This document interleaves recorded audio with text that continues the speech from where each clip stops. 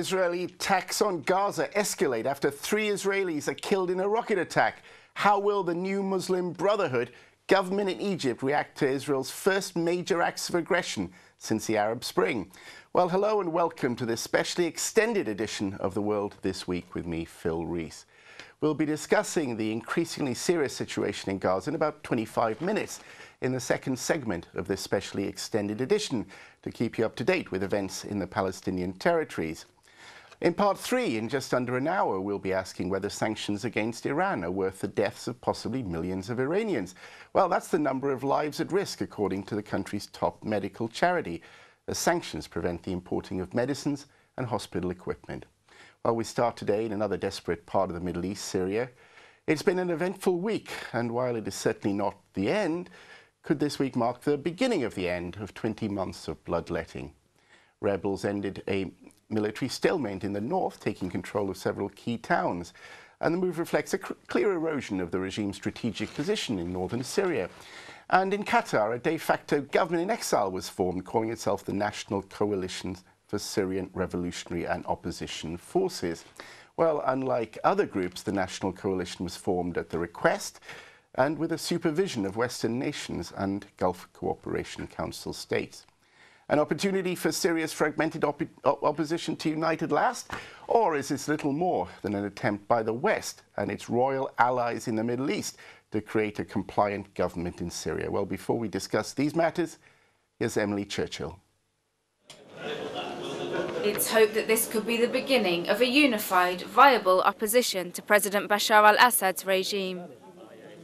After several days of fraught negotiations, the disparate Syrian opposition groups gathered here in Doha emerged with a result: the Syrian National Coalition for Opposition and Revolutionary Forces, a new umbrella group which brings together the Syrian National Council and other members of the opposition. At its head, Muaz al-Khatib, a cleric who used to be the imam at the Umayyad Mosque in Damascus. The deal also comes just days after George Tabbara, a left-wing Christian, was elected as leader of the Syrian National Council. Supporters hope this broad coalition will help to bring an end to the bloody conflict in Syria, which activists say has cost 39,000 lives since the uprising began 20 months ago. But some opposition members have criticised the coalition for failing to represent all groups and for the prominent role foreign powers have played in the process.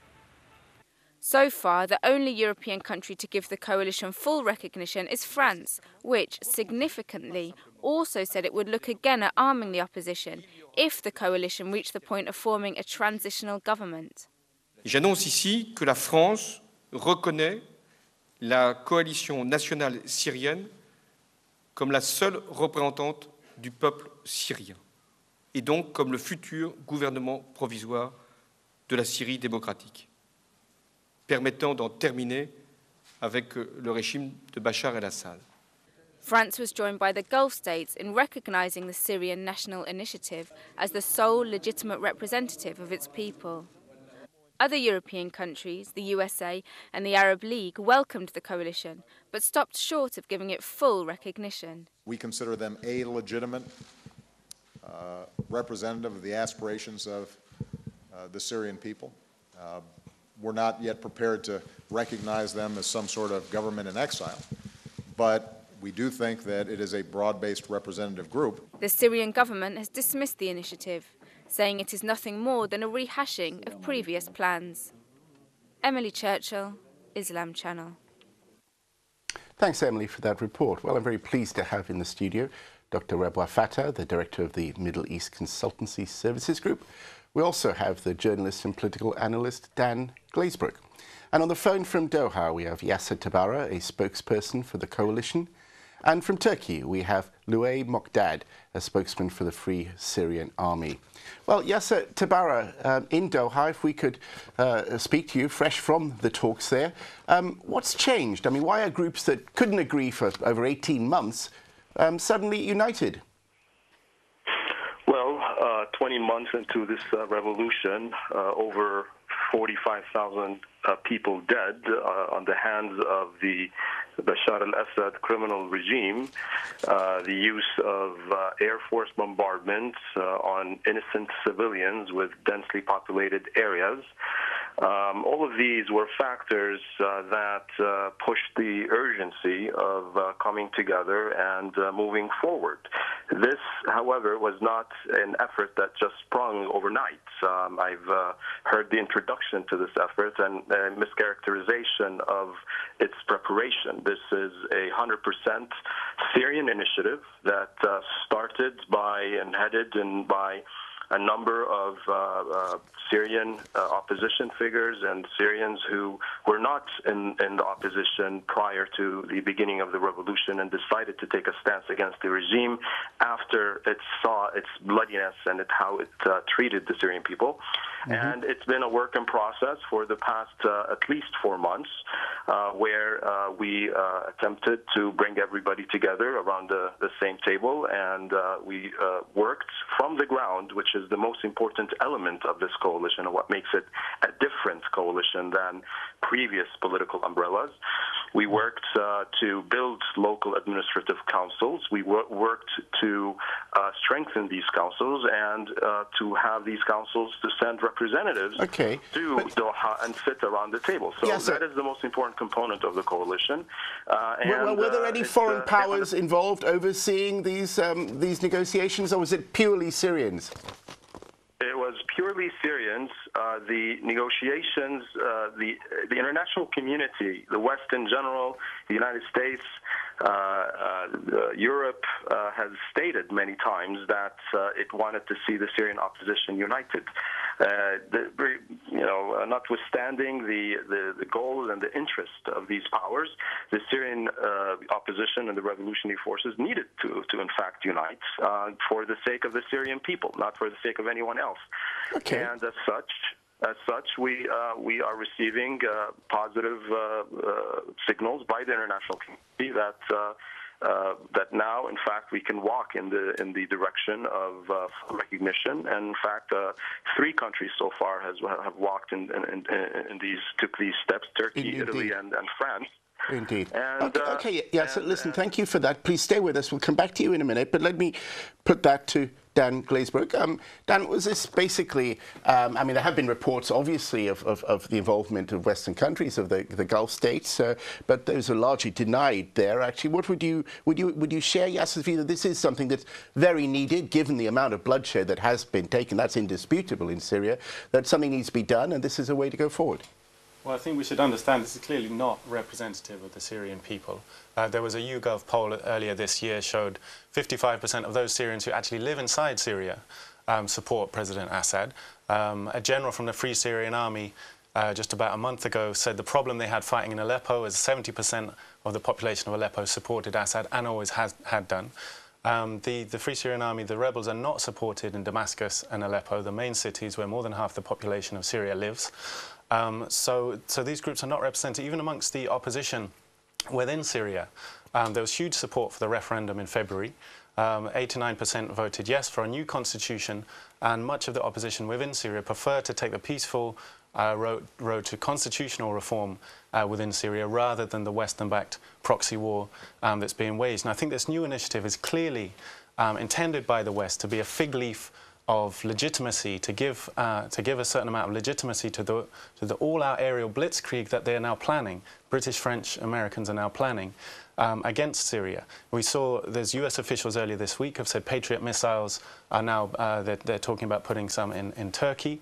There's talk, there was the General David Richards, UK General, talked about preparing the RAF for a mission against Syria later this year. He spoke about that a few days ago. And we had on Sunday on the Andrew Marr show, Philip Hammond, UK Defence Minister, said that his department basically been ordered by Cameron to find ways to provide some kind of legal justification for a war against Syria. And this SNI, the National Initiative, is intended as exactly that, a fig leaf to provide some kind of legal framework so they can say, well, these are the representatives of Syria, so therefore it's legal for us to bomb them into power. I mean, Louay, Mokdad, I mean, you've heard some of that. Now, I mean, obviously, you know, you have your issues, as it were, within Syria, and believe you're fighting fighting a good cause, which is one position. But are you worried that you've got Western governments posturing as they are now to basically support you, but perhaps not simply support your aims, but to support their aims? Yeah, just let me explain a point. I think your guest said that there's 55% from the Syrian people still supporting Assad. Let me explain just this point. I think 55% from the Syrian people has been arrested or got one from their families has been killed or has been lost to their houses. So how they can support Assad, I don't know about this static and about, I don't know how they can explain. Today in Syria, we have more than 50,000 persons has been killed by al-Assad regime fired, and there's more than 5 million persons between women and children that have lost their house, and there's more than 800,000 prisoners in Syria. Some of them arrested and released again, and some of them are still till now in the Bashar al-Assad jail. So I hope that it will be a little fair for these people, for these Syrian people who has been killed since one and a half years since now, and no one talking about the opposition, about the new body of the opposition. As FSA, we are supporting this new body, and we wish them all the luck, and we are supporting them. And let me tell you something. We just finished now 1 week negotiation and meetings between all the FSA groups on the ground and all FSA councils, the local councils, and the leaders of the FSA. And we just agreed now, 10 minutes ago, we finished our meeting and we agreed a new body who will hold all the Syrian FSA free and the revolutionists on the ground. What we want from the new body and the people who represent to really represent the Syrian revolution and to really represent the Syrian FSA and the revolution on the ground and the Syrian people. We don't want to do the same mistakes who has been done by the FNC. The SNC people, and especially the executive office, they were not representing us.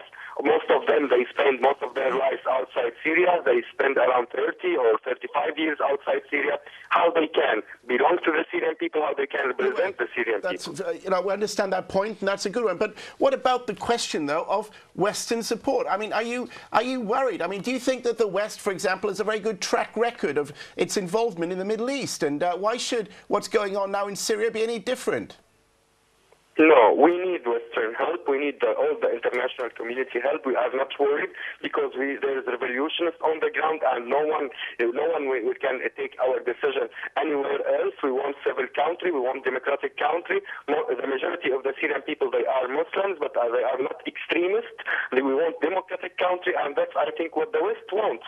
So now no one can take us to another place. No one can take us to Islamist country or the extremist group. They can't control Syria. And I think we are with the West nations and the international community. We are on the same line.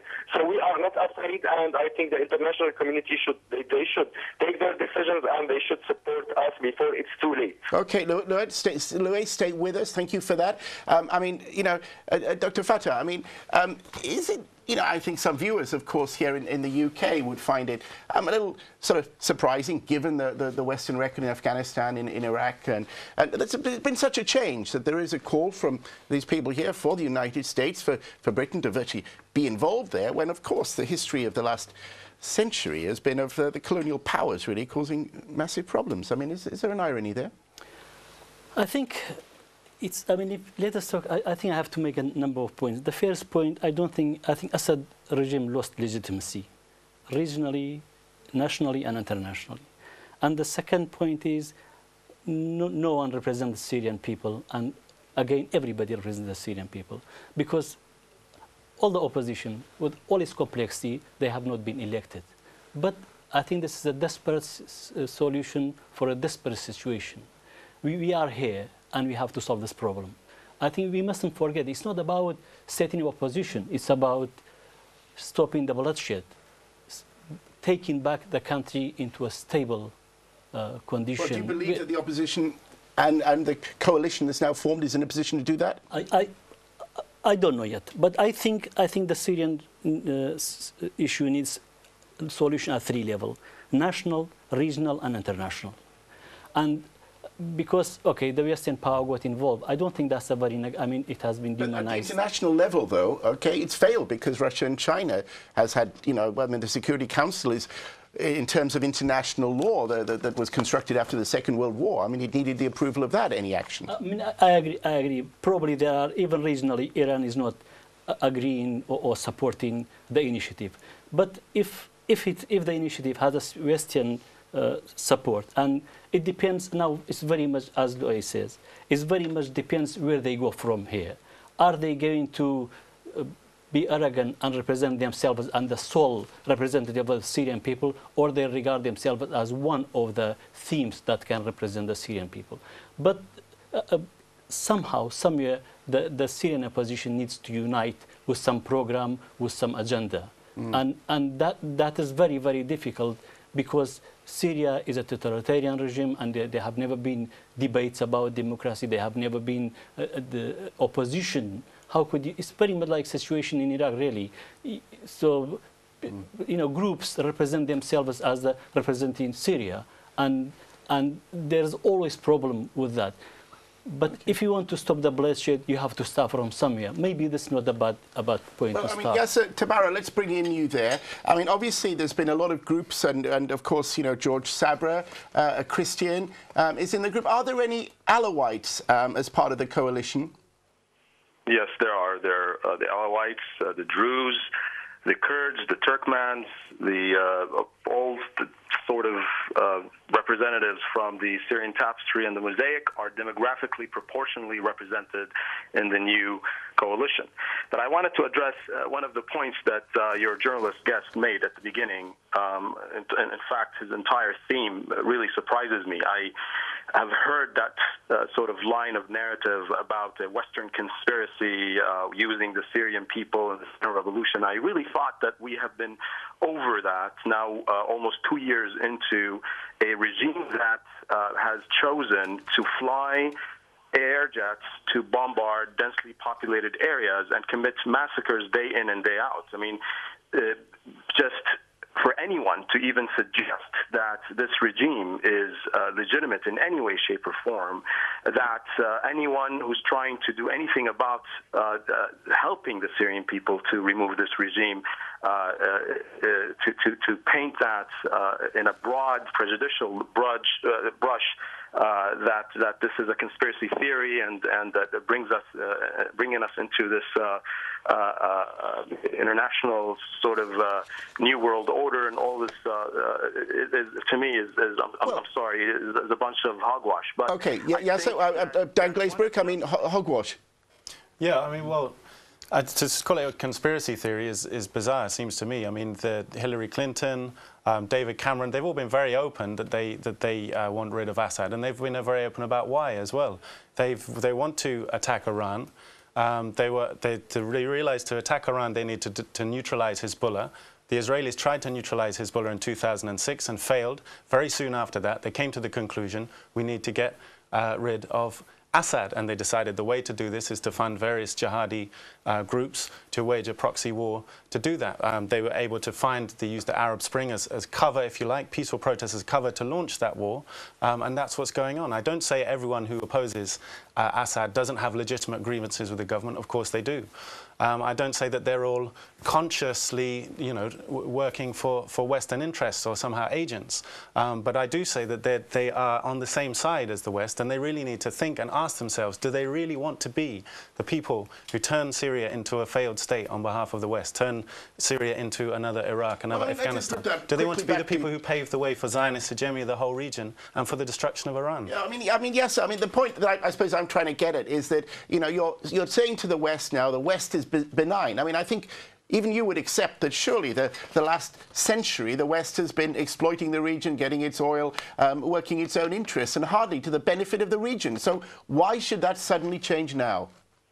And now the Iranian agenda is the alternative agenda in the region, and now we need to support the Iranian expansionist agenda in the region and make sure that Iran is empowered and empowering Assad and killing its own population. I mean, what's wrong with this discourse is that it does not provide an alternative. The most reasonable alternative, the most realistic, workable alternative is for the Syrian opposition to be empowered realistically to resist this oppressing regime. the West did not take one step towards empowering NATO, for example, or the Security Council in a serious way to end the bloodshed in Syria. This, if the theory of your guess is true, then we would have seen NATO intervention a year ago or maybe a year and a half ago. That is not the case. That is to show you that is the West has interest. Of course, anybody would be naive to deny that.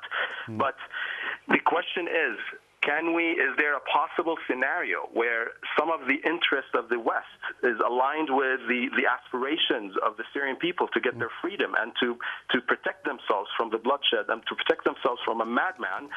Well, we need to pose that question, and if the answer is yes, we need to accept it. Okay, there is a process. Very quickly, Dan. There's a constitutional process going on in Syria. The Ba'ath Party monopoly on power has been ended now. There is a reform process going on. There are 9 legalized parties operating within Syria. Many of the opposition are involved in this, and this is what needs to happen. Okay, well, listen, I want to bring in Louay Mokdad very quickly. I mean, Louay, obviously the resistance have been largely Sunni. We've had such bloodshed in the past, in 1982, of course, in Hama. People have got, as it were, a lot of anger, a lot of bloodshed on both sides. But that isn't a recipe for reconciliation. How do you think you can get the Alawite people over to unite in a peaceful country? Let me be simple and let me talk as my people inside Syria they are talking. I don't want to get inside all these complicated cases you are talking about. The case is very simple. There is a bloody dictator killing his own people. That's it. And there is Syrian people, they want their freedoms. So if we get inside this, all this international map and this international community and what UK wants and what the United States want, we can't find solution. All those countries, they didn't support us, they didn't help us, but we didn't stop. And we are continuing our revolution till the end, and we will get this dictator out. This is the Syrian people decision. It will not change. If they help or they not, it will not change. We will get this dictator out of Syria, and we will take him to the justice, to the court. So now I know there is a lot of blood in Syria, there is a lot of revenge feelings and this stuff. But I know, and I promise, because I know my people, I know the Syrian people, I know that those people, they are in this land since 7,000 years ago. They don't came to Syria yesterday. So I know that after Bashar al-Assad, next day we all will forgive each other and we will live again with each other. Those ethnic, the Alawi and Durzi and Sunni and Shia, they are not created by Bashar al-Assad. They are living in this land since 7,000 years ago. So we will live again together peacefully because we are peaceful people. We will not fight against each other. That's what I promise and that's what I know. Okay, Louay, listen, thank you very much for that. Thank you to all our guests. I'm sorry this could have gone on a lot longer, but in part 2 we've got much more to discuss today. The crisis in Gaza escalates, as many of you know. But now that Hosni Mubarak, famous for hugging Israeli leaders, and Sharm el-Sheikh is gone, and Egypt is run by a Muslim Brotherhood government, will events in Gaza play out any differently than we've seen before? Stay with us.